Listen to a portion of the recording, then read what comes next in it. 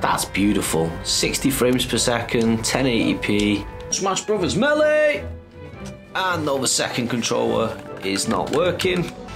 Oh, that's rough, isn't it? I want to start this video by saying thank you to the developers working hard on this emulator. The fact the emulator is at this stage so short after release is a miracle and a fantastic achievement. And based off the state A4SX2 was in before its development was stopped, I'm extremely excited about the future of this emulator. The speed of updates is also encouraging. It was released in December 2022 and is already at 1.12 and is improved massively. I'm currently playing The Legend of Zelda Wind Waker on my Xbox Series S, which, if you know anything about emulation, is a huge achievement and brings us one step closer to having a console that can run all my favourite retro games. I'm going to show you how to install this emulator using dev mode, but before you do, you should know a few things. This emulator is in early development, and it has a lot of bugs and glitches. Whilst I was making this video, I had a total of 8 crashes in 7 hours. The menu and UI looks amazing, but it can be slow and buggy. There's now graphics options and config menus, but it still doesn't have a controller configuration menu, and there's a couple of hacks and tricks missing from the actual PC emulator. The GameCube controls are beautiful, but the Wii controls are missing motion controls vital for Wii games, and a lot of games have stutter and frame rate drops. So before you install it, just know it's not a perfect experience, and you should expect issues. Despite all that, what I've seen from this emulator has me extremely excited for the future. I'm not a huge fan of RetroArch. I prefer standalone emulators, so the very fact this exists is a huge deal for me. I'm living in a foreign country and all my retro consoles are back home, so my Xbox is the only console I have with me. So whilst this emulator is not great, it's going to be amazing very soon. I'd only recommend playing GameCube games at the minute and familiarising yourself with the settings and menus. With all that being said, let's get into the tutorial. So let's take a look at how to install Dolphin onto our Xbox. First, open your Xbox into dev mode, and in the bottom right corner, make a note of the bit where it says remote access, so this bit here, and we're going to need that IP address. Then, we're going to go all the way back to our computer. Then you're going to click the link in the description down below and it'll take you to Sir Mangler's version of Dolphin Emulator for UWP. We're currently at 1.112, but by the time you probably watch this video, it may have been updated again. So just look for this green latest sticker here, and it'll tell you all the changes that have been made. So click on Dolphin Emulator for UWP 1.12, scroll all the way down and to the bit where it says Assets, and click on the App X, and it'll download the App X to your device. Then open a new tab and type in the IP address for remote access to your Xbox. So mine was 192.168.0.104:11443, and don't forget to put the HTTPS://. Press enter and it's going to come up and warn you about potential security risk. Click advanced, scroll down and click accept the risk and continue, and this will be your Xbox dashboard. On the Xbox dashboard where it says my games and apps, click add, click browse, and find the application package, the AppX that we downloaded from GitHub. Click next. There's no dependencies for this, so we just click start and the installation process will start. Once it's done, click done. And if you go to your Xbox, you'll notice that Dolphin Emulator has been installed. There it is there, and you can just start the emulator. Now, it did take a minute or two to load up the first time, and hopefully that'll get a lot quicker in the future. And this is our Dolphin dashboard. So we press the settings button. Here is where we can now mess around with a bunch of the settings. And if you've used Dolphin before, there are a lot of familiar faces. So I'm going to allow mismatch region settings, and I'm going to change disks automatically, something I always do. On the interface, I'm going to put show FPS, because you know me, I love to see the FPS. And in the graphics section, we now have access to a bunch of things that are in the regular PC Android version of Dolphin. The resolution is automatically set to 1080p, which is beautiful. If you're having problems with a game stuttering, switch it down to native. Or if you want to test the true power of the Xbox, I'm using the Xbox Series S, but maybe the Xbox Series X can use 4K. You can change it to 4K, and you can go all the way up to 5K, but I doubt you're going to get decent frame rate at 5K. Shader compilation is actually already set to hybrid Uber shaders, and compile shaders before starting has been clicked.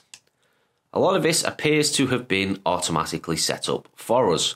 Anti-aliasing is set to MSAA 2 times. If you're having problems with a game which is stuttering, just turn this off. Or if you want to test the boundaries of your Xbox Series S or Series X, then change this to 2 times, 4 times, or X. In the paths and folders section, this is where we're going to add the path for our games. So I'm going to click add path. Go to my external hard drive, click games, GameCube, ROMs,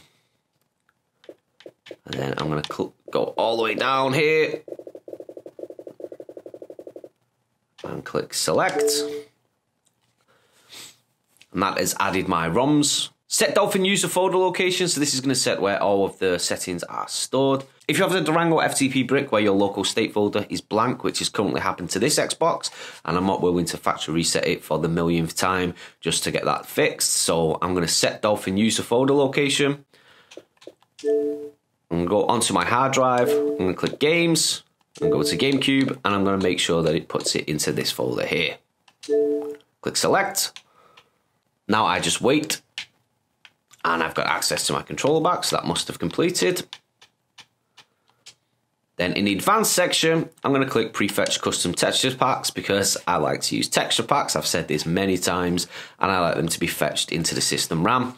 If I'm having problems and it is going to stutter with these texture packs, then I'm going to turn that off. So to get out of the menus, press the menu button. And now, as you can see, all my games have been loaded into Dolphin. As you see, all my games have been loaded into Dolphin. And it is a bit slow in changing between the games at the minute. So I'm suggesting that you just put the games that you want to play onto this hard drive. Because if I press RB to move to the next section of games, it does take a couple of seconds to get to where I want it to go. And we're just going to test out Super Mario Sunshine.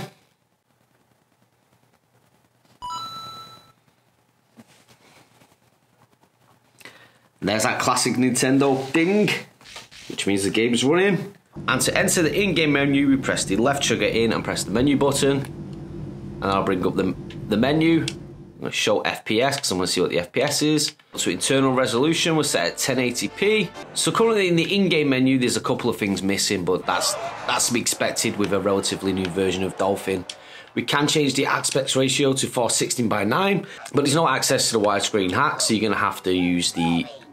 But there's no access to the widescreen hack, and there's no access currently to cheats and things like that, but hopefully that's something that's going to be implemented in the future. So I'm just going to keep it at 4:3 for now, because there are a lot of glitches with 16:9 in Dolphin Emulator. So there it is, Mario is running around, there is a little bit of slowdown. Oh, that's bad at the minute.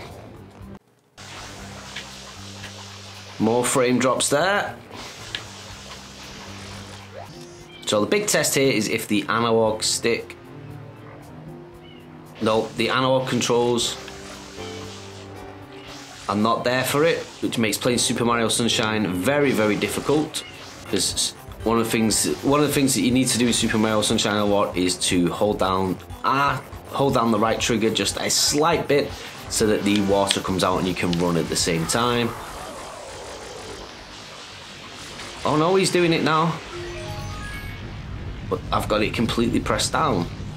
So if I hold the trigger down completely, it does this. And then if I hold it... It was working then for a second. Nope, I can't get it working. Try my absolute hardest here to figure out if there is a sweet spot. To exit game, press the left thumbstick in and the menu button. And go down to a bit where it says exit game and exit the game.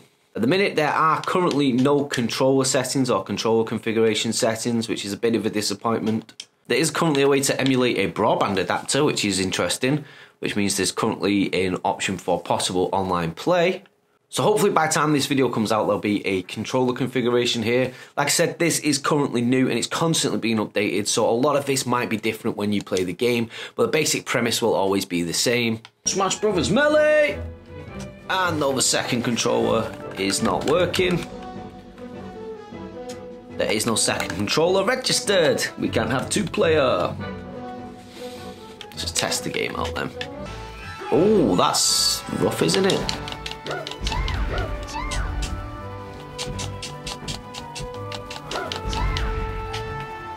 I wonder what's happening there. stage always like this? I don't think it is.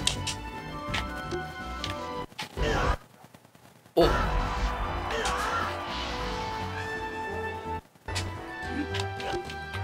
I mean, it runs smooth. We're getting 60 at the moment, but it's just casual drops that you normally get.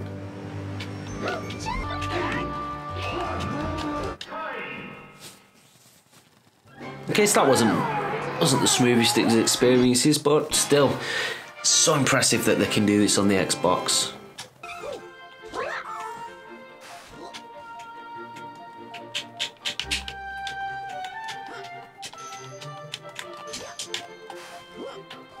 Wonder how they handle shake. Oh no, there's no button assigned for shake.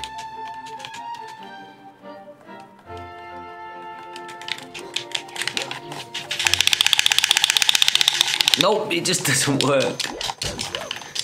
I even just tried shaking my Xbox controller. Am I missing like a controller? No, there's no controller settings. That's such a shame. I actually can't go any further in the game without shaking. Oh, I can do a ground pound. How did I do that? Well, right trigger's ground pound. No, it's like in 1080p. Let's just test 1080p while we're here.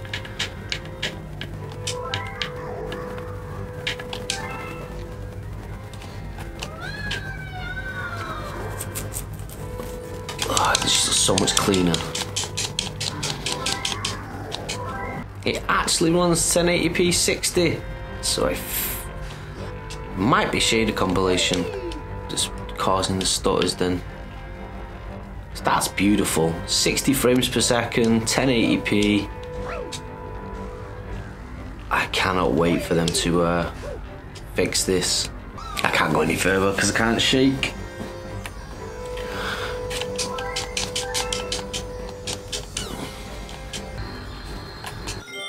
Just have to exit the game.